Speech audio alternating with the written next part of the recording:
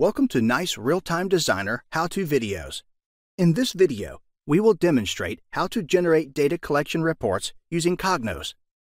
Data collection reports have various displays using Cognos. This allows us to customize the appearance of our data and have better control over the information.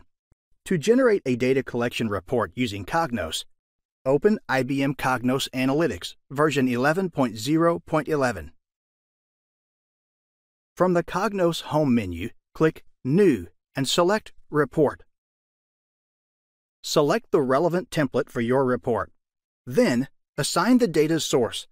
Click the plus icon, select Data Collection Activity, and click Open.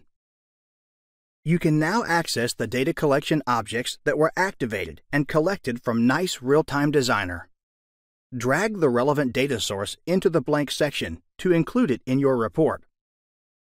From the main menu, click the play icon and run the report. The data is now displayed in your report. You can customize this data in Cognos and present it in various display options such as List, Visualization, Crosstab, Text Item, Table, and Block. In this session, we will explore the most commonly used display options, List and Visualization. Go back to the Edit screen to customize your display. To customize the data in various list formats, click on a column to open the display menu.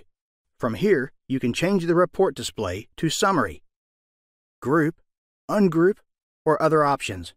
Let's click on the Country column and select the Group option. When you run the report, the data is grouped according to the country.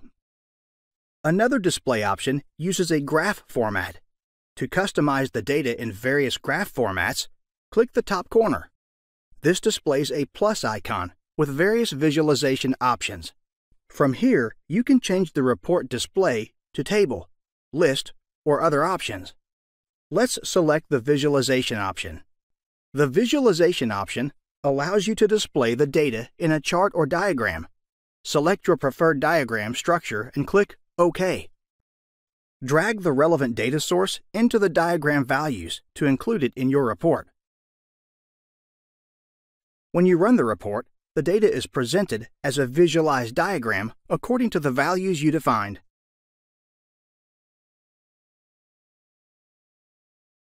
Here's a summary of what we've reviewed in this lesson.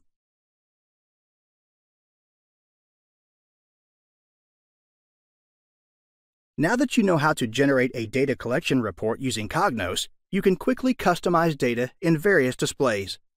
Thank you for watching, and stay tuned for more short how-to videos about the Nice Real-Time Designer's functions.